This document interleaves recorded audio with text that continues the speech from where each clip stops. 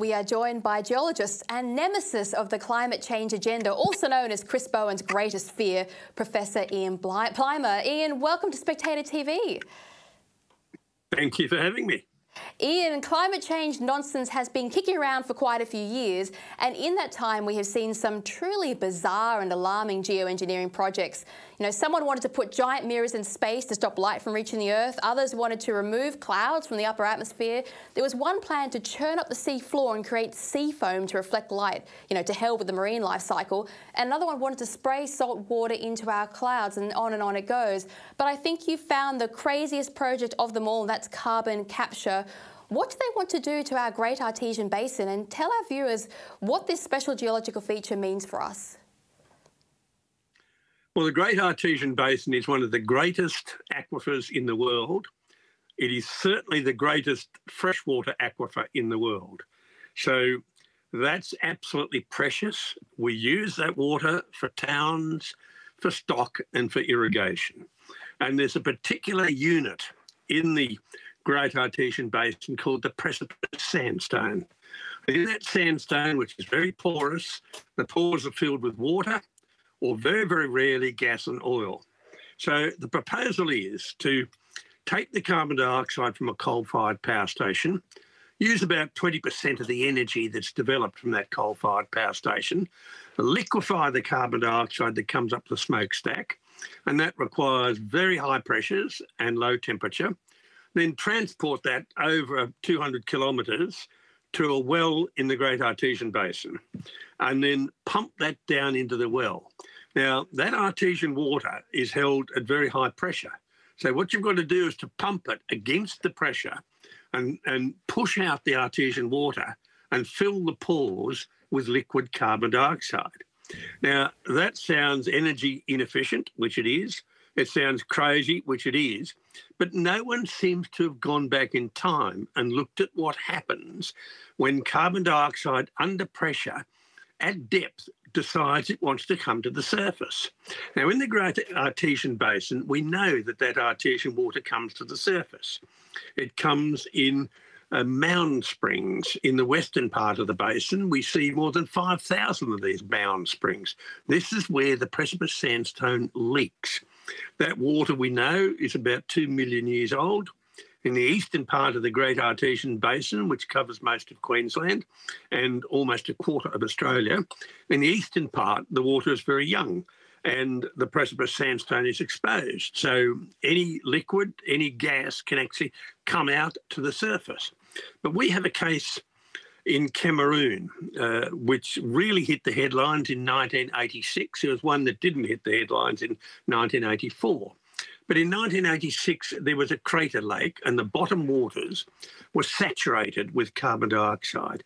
That was carbon dioxide bubbling out from deeper down, and the cold water could dissolve a lot. And if you disturb that cold water, and we don't quite know how it was disturbed, but if you disturb that cold water, it releases carbon dioxide. And on one very still night, on the 21st of August, 1986, that's exactly what happened. We released carbon dioxide from Lake Nyos in Cameroon. It rose to the surface, and because it was a still night, and it's a gas that's heavier than air, it pushed aside all the air, and almost 2,000 villages were asphyxiated.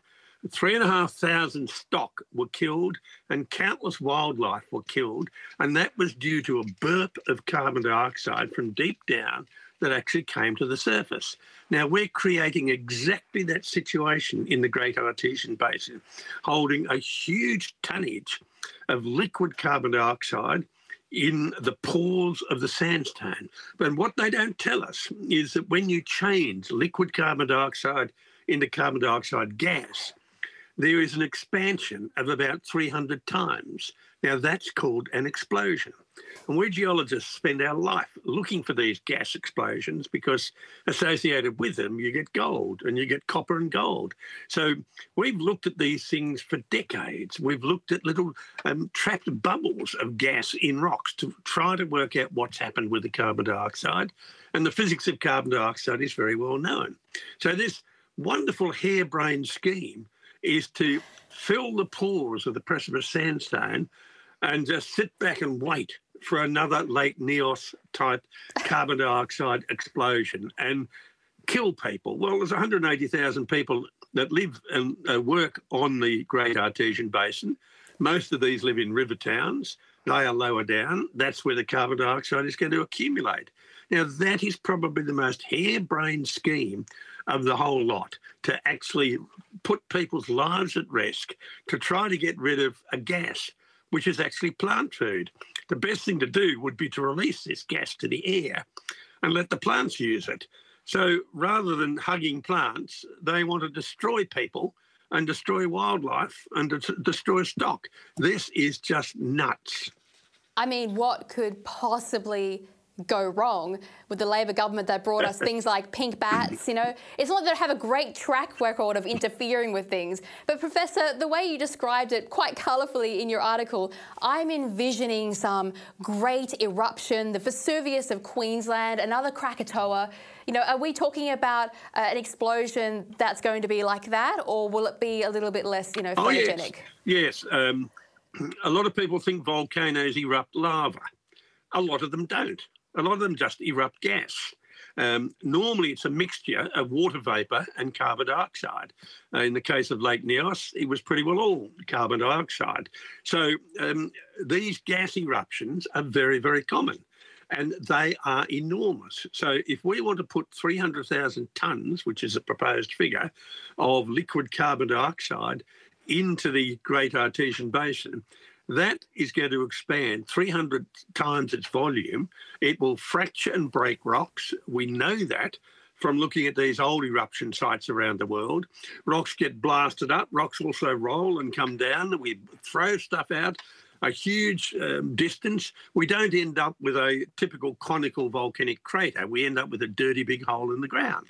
And we end up with the whole countryside covered in a gas that's not poisonous, it's colourless, it's odourless, but once it pushes aside air, you have nothing to breathe. So you can't live on carbon dioxide. The plants love it, but you don't. You die. So this is the harebrained scheme. Now, we have a Senate inquiry that is being chaired by Senator Hanson-Young, and this inquiry was pushed very, very hard by One Nation. That inquiry has taken submissions. I have made a submission to them, as have many others. And that Senate inquiry will sit fairly soon once they've read all the submissions, and I think they do that by the end of May. And I think the Queensland government has an opportunity at the end of May to say, no, this is madness. Now, they may or may not do this because there are elections coming up, both state and federally, and Queensland seats are absolutely vital for the federal government, and for the Queensland state government, they need every seat they can get because they look as if they're going to go out of power. So we may well have a reversal of this view, not based on the engineering and not based on the science, but based on counting the heads that are going to vote you out of government. Well, Ian, it's almost as if people were so disappointed by Australia's lack of volcanic activity, because what we've got is, you know, barely passing the threshold. They decided to go and create their own volcano, no doubt as some kind of tourist attraction or something. Can you imagine the insurance risk on creating a volcano underground? I mean, give me a break. But there's also a risk... Well, it'd be magnificent, yes. For about 3 seconds. But there's also a risk that the water itself could be poisoned, and one opponent called the project unthinkable, while even the Queensland Premier Stephen Miles said that it doesn't sound like a good idea. Now, if something were to go wrong with the water, say it was poisoned or they lowered the level of the water or something went wrong, is that going to have a catastrophic effect on the environment and the people who rely on the artesian basin? Like, how bad could the implication be if this goes wrong? We've been using water from the Great Artesian Basin since 1878. There are more than 10,000 bores into the Great Artesian Basin. We have overexploited the water and the level has gone down about 100 metres. In some bores where it was artesian and the water rose under its own pressure to the surface, it's now sub-artesian and it has to be pumped some of the distance to the surface. So we've already had a big effect on the Artesian Basin.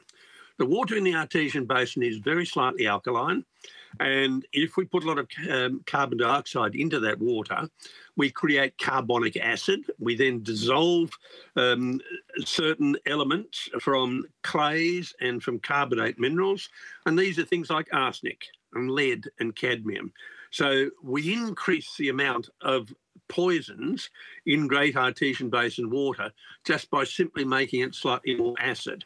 Now, the Great Artesian Basin water also has methane in it that bubbles out at times from some of the bore fields, and sometimes you can light this and they burn.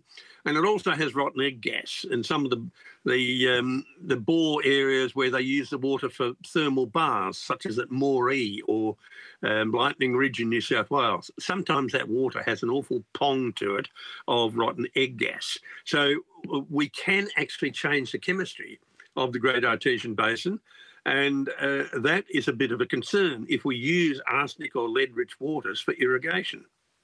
Yes, well, I mean, if you want to, every farmer will be aware of this. If you want to put up a shed or dig a dam or do pretty much anything on a property, you have to wade through years of work to get the development applications through, all these environmental studies. I mean, it is a monstrous, you know, over-regulated industry.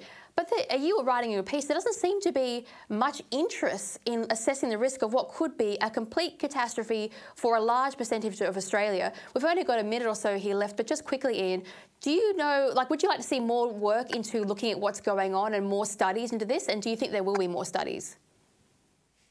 Well, if it's a wind turbine, solar panels, or pumping liquefied carbon dioxide into the country's major aquifer, it doesn't matter, because we're saving the planet. And if we destroy the planet to save it, we've done it for the common good. And that's what you're up against. Oh, that's so true and so well said. Thank you for joining us here today on Spectator TV. Thank you for having me.